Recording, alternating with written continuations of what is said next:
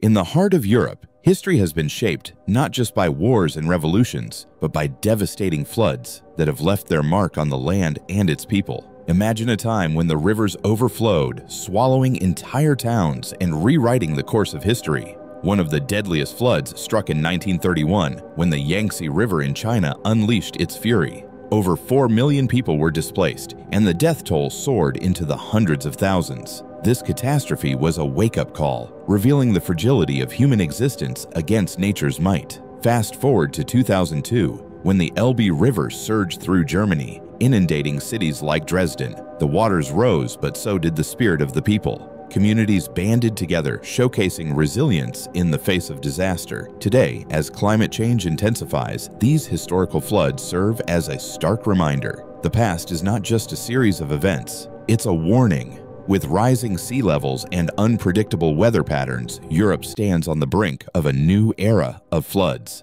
The question remains, will we learn from history, or will we be swept away by the tides of our own making?